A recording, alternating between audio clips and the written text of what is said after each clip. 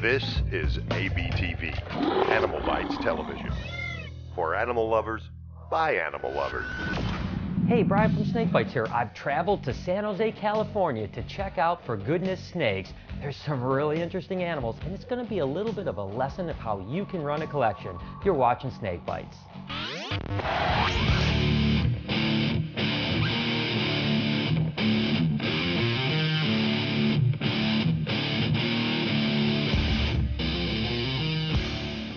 So Brian, tell me a little bit, how long you've been breeding reptiles? I'd say about 20 years. About 20 years. Now, did you start with pythons, or what was your kind of first love of reptiles? I started out with colubrids. I went from colubrids. I bred and sold colubrids for about 10 or 12 years, and saw a photograph of a pied. And at the time, pieds were selling for $25,000 each, and it was like I couldn't believe what I was looking at, and went out and bought a couple of male het pieds, and started my project from breeding male het pieds to normals. Right. It's a great way to start, you know, out. If you get a het male of something, it's a long process. Yeah. But you get a male, you breed it to normals, you get 50% hets, you raise them up, you breed them back, and instead of spending 25 grand, you might spend 1,500 to get into a project. So it's something that is a lot of people don't realize that's a great way into recessives. Yeah, at the time the male het pieds were selling for $1,000. Oh, there you go. Yeah, so 25 for a pied or 1,000 for a pasta. Takes a while longer, but hey, the end result was the same, right? Right. Oh yeah. So people ask me all the time, how do I get into snake breeding and making it more than just a hobby, but maybe even make a few bucks?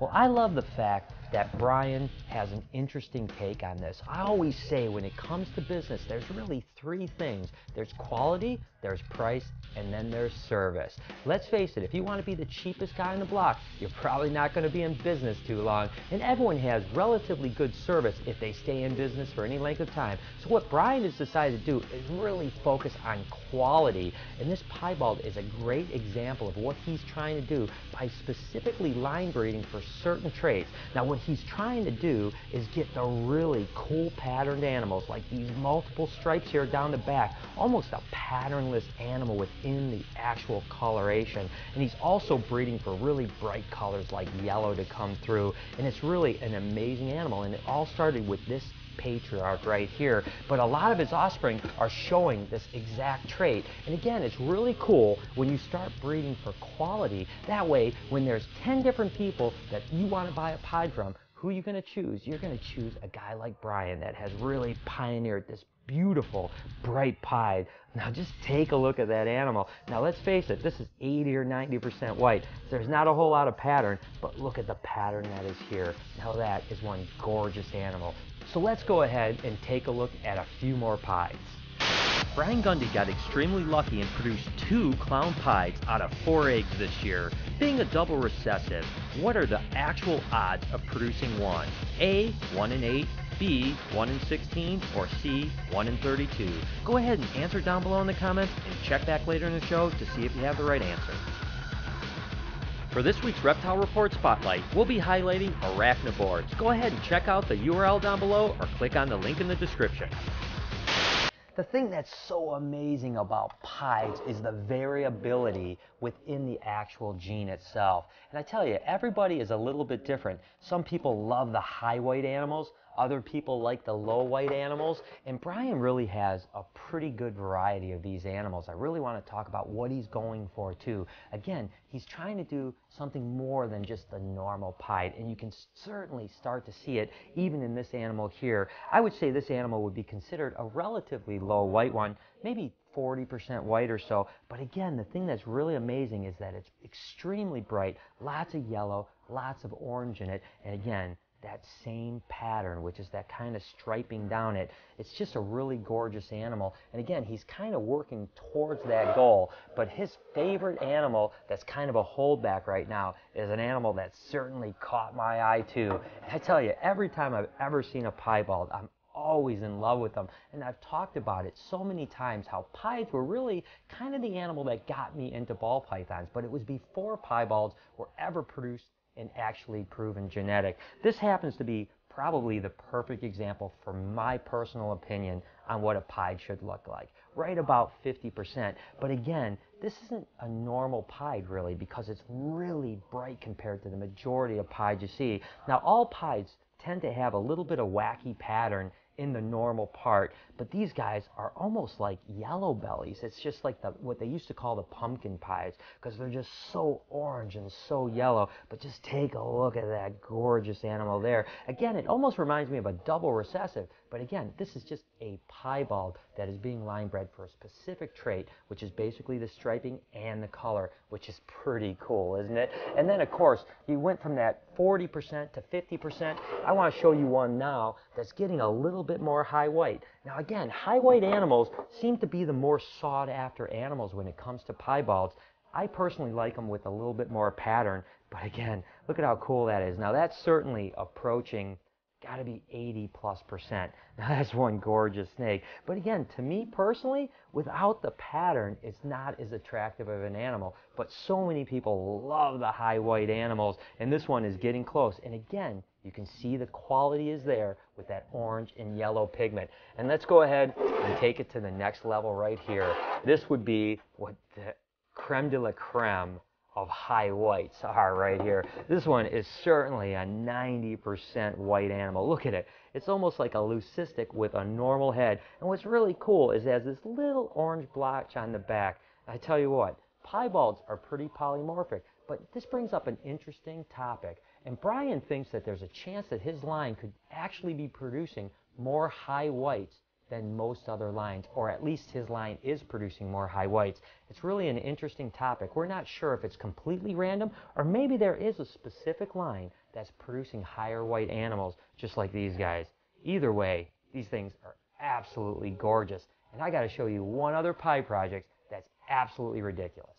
So before I show you the pied, I'm going to show you an animal that has always been very dear to my heart, and I think you're going to get an idea of the actual pied I'm going to show you. And this is, of course, a clown ball python. Now, let's just start by saying that I brought in one of the very first clown ball pythons from Africa, and it was pretty awesome. I can remember that day like it was yesterday, going to the airport, but this was before you could ship them to your door. And I remember opening up the bag and seeing a clown ball python, and absolutely just blew me away. Well, here we are years and years later, and this happens to be a clown that's possible het for piebald. But I tell you what, even though it's only 66% possible het, you can certainly see some marker traits in this. Look at all the white that's coming through the belly. This has to be 100% het pied clown. But again, a possible het is a possible het until you prove it out. And here's another example of another possible het that's showing some expression of the pied gene. Just take a look at this back right here, where you can actually see what they call a ringer, which is more or less just a white blotching on it. Now, for whatever reason, a lot of het pieds have ringers that basically are just marker traits for the recessive trait of piebaldism. So there's a good chance that this is a recessive clown that's also het for a recessive piebald. And again, when you're talking about double recessives, it's a long shot. So get this, guys. This is absolutely crazy. Brian bred double het to double het, and out of about a 6-egg clutch, that lucky sucker produced 2 of these guys right here. That's right. Just take a look at how gorgeous that is. This is a clown pied. Oh my God. I love clowns and I love pieds. Probably my 2 favorite morphs of simple recessives. And to see them together is absolutely stunning. Just take a look at that little cute monkey right there. And how lucky is that? One of the coolest things about my job when I get to run around and meet people is to hear the interesting stories, and more importantly, the backstories about certain mutations. This one is a pretty cool story. Now, Brian has always had that philosophy, get the coolest and most beautiful animal so that your quality is incredible. So he actually picked out the best Mojave he could a long time ago from the Sutherlands, who was producing the very first Mojaves. This little guy is hissing at me, and he doesn't scare me whatsoever. But again, you can kind of just see that it was a really beautiful Mojave. This isn't the actual one, but it's one of the offspring of the gold blush animals. And again, Most Mojaves are much, much darker than this, and you don't see nearly the amount of yellow and kind of that blushing look, hence the name Gold Blush. Now, when he started producing them, he was getting some really incredibly gorgeous Mojaves, but he didn't really think too much of it other than the fact that, hey, when you breed a really beautiful snake, you're going to get more beautiful snakes. And look at this snake here. This is absolutely gorgeous. This is a great example of a Gold Blush Mojave. I tell you, it's so unusual that it almost reminds me more of a lesser than a Mojave, but this is actually 100% Mojave. Now, when a person bred a Gold Blush Mojave to a GHI, it produced something completely different than the normal GHI Mojaves. And that's when he realized he had something more than just a really pretty Mojave. So let's go ahead and take a step back and look what a Gold Blush itself probably looks like. So a normal Gold Blush, or at least what we think it's going to look like, is something like this. And when Brian showed it to me, he kind of asked my opinion if I thought that it was an actual Gold Blush. And I tell you what, it certainly isn't a normal ball python, I can tell you that much. It kind of reminds me a little bit of the Orange Dream, but something completely different. Now, you can just kind of see that it's much more clean than a normal ball python, and there's just tons of gold coming through and that kind of orangey look as well. Other than that, I don't see any really major thing. I mean, certainly the belly has a lot more pigment in it. I can definitely see that this is probably the actual single gene, whatever is paired up to that Mojave gene. Now the bigger question is it recessive, is it codominant, or is it dominant? And right now we really don't know. We just know that it's making some really beautiful, clean animals. So I love it when you have a project like this that still have some secrets to unlock. But let's go ahead and look at some of the offspring from these guys, because I'm telling you what, they are absolutely gorgeous. So this Gold Blush gene is really interesting to me because it's what I consider an enhancing gene, which basically just means it makes mutations look that much better, which is really cool. Take a look at this crystal that has Gold Blush in it, and you could tell crystals are gorgeous animals, but they certainly never look this good. Now, a crystal is actually produced by breeding a Mojave to a special, which are both kind of codominant mutations, but in actuality, it doesn't work the same way as breeding two codominants together because it's actually what they call allelic, which means that they basically share the same protein on an allele. So if you breed a crystal to a normal, you're never going to get a crystal, unlike if you were breeding two codominants together and you bred it to a normal. 1 in 4 babies would come out the double codominant animal. In this case, if you bred a crystal to a normal, you get 100% either Mojave or specials. Never any normals and never any crystals.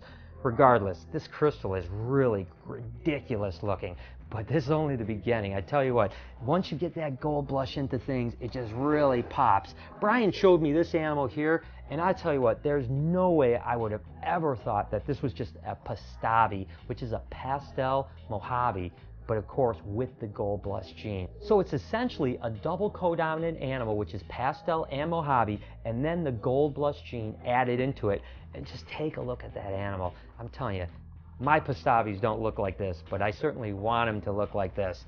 This happens to be a Gold Blush Super Pastel Mojave, or basically what they would call a Gold Blush Super Pastavi, which just basically means that the pastel gene has got both of the expressions, which makes it a super, and it just kind of brightens it up a little bit, fades it out a little bit, and this is one pretty cool animal.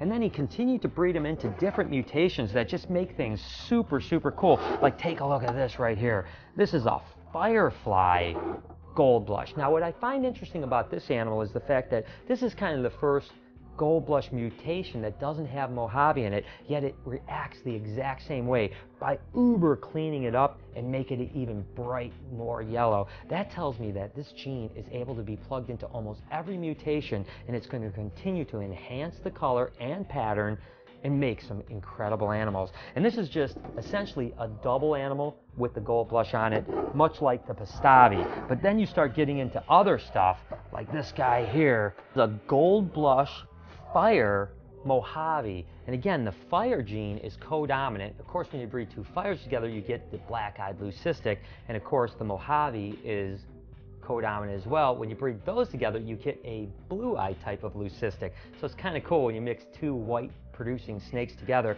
but with the gold blush gene, it just looks completely different than a fire Mojave. Again, just look at all that color and that cleanliness of them. But I tell you what, the creme de la creme is when you start mixing all of them together. And just take a look at this animal right here. Whew! That thing is literally on fire. This is basically what they call a Firefly Mojave Gold Blush, which is pastel, fire, Mojave, and gold blush all together. But wow, just take a look at that. And look at the size, how much floating pattern it has. I tell you, this thing is ridiculous. And if it is a codominant mutation and there's a super gold blush, you can only imagine what this animal is going to look like. I tell you, I love it when I kind of discover how cool a new gene is. So again, when people ask me, I want to be a snake breeder, whether it's just for a hobby or maybe even a profession, but how can I compete with the big names in the business? I think this is a great example of how you do that. Brian has really chose the quality of the animals over anything else. That way, when someone walks up at a reptile show or sees your website, they're going to see an animal that's really beautiful. And that's not to say that the big guys like me aren't producing beautiful animals, but certainly when you can really specify the quality in everything you do, things really show through. You can certainly take a look at this beautiful killer bee. It's just amazingly clean and beautiful. Again, the patterning is perfect, the whiteness is perfect. You can tell that there's really been attention to detail when it comes to which animals he wants to breed and ultimately which animals are for sale on his website or at a reptile show. When I got into snakes, it was all about producing the prettiest snake I could produce. So it was just always about selective breeding. So I hope this is a great example to you guys that are aspiring to be breeders that, hey, if you pick something like great quality animals, you can compete with anybody. Take a look at this animal. Now he's really a special animal for a number of reasons. His name is Buzz, and he's a black and white Argentine tegu. And what a gorgeous little guy he is. But he's really a great ambassador for educating kids. Now, Brian breeds snakes, but for close to a decade, he's been going out with animals like Buzz here and teaching the youth of our world how amazing animals are. And ultimately, no matter how many snakes you produce or sell for that matter, raising the next generation of animal lovers is far more important. And it's just pretty cool to be able to hang out with a little guy like Buzz here, knowing that so many kids go home at the end of the day after Brian gives an amazing educational presentation and they talk to their parents about how cool these animals are. It's really one of these things that's kind of fun for children of all ages. Absolutely. And it's just amazing to, and as you see all the time, amazing to see the transformation if you can do your job right as the educator and help these people understand that these animals are just as gentle as puppies. Tell you what, I don't know about you guys, but this has been an amazing experience. Kind of get to know Brian a little bit, seeing his amazing animals, and really being appreciative of the work he does for the future. Hope you guys enjoyed it as much as I have. Brian Gundy got extremely lucky and produced 2 clown pies out of 4 eggs this year. Being a double recessive, what are the actual averages to produce one? If you said B, 1 in 16, you're 100% correct. Good job. So there it is. I hope you guys enjoyed the show. What an incredible collection. And if you want any more information about Brian Gundy and For Goodness Snakes, go ahead and click on the link in the description. And as always, I was Facebooking and tweeting my way through it, so make sure to follow me over at SnakeBytesTV. Until next week, you've been watching Snake Bites. Hi, I'm Peter Birch, an Aussie bloke who loves wildlife. My respect for nature started when I was a young boy in rural New South Wales. Since then, it's exploded into an obsession. New episodes every Thursday, only on AnimalBytesTV.